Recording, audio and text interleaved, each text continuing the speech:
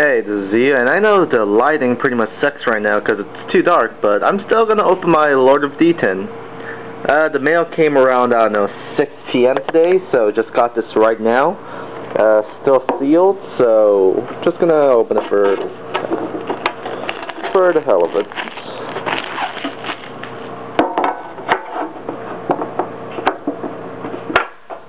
There we go. Now the packs, 2 LOBs, 2 Metal Raiders,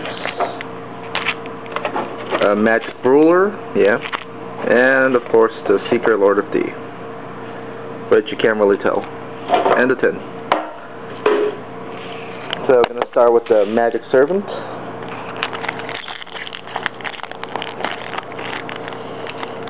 When I was younger and when I was still in school when these first came out, yeah, I've never ever bought these. It was always like something I always wanted, but you know, when you're young you couldn't. So first pack, a Cyber Jar.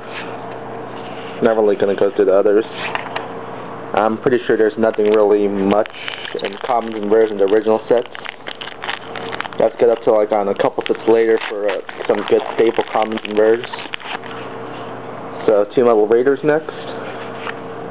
Princess of something. A Trent. I know one person really likes Trents.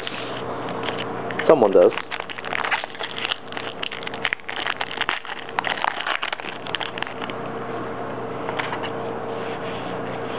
Ooh, a Secret Rare Thousand Dragon.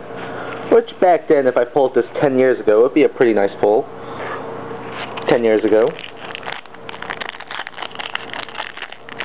Ratio-wise, yeah, that's pretty great. And I cannot open this pack right now since I just can't. Oh, there we go.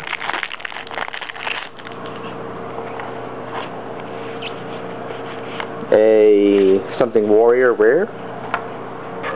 Usually a fusion and LOB, it's either going to be a rare or, I don't know, secret, I think. I don't think there's an in-between rarity. Sort of want a LOB Blue Eyes. And last pack, left leg of the Forbidden One, so that's pretty cool. So, total pulls, these two, but pretty awesome pulls, so thanks for watching, and laters.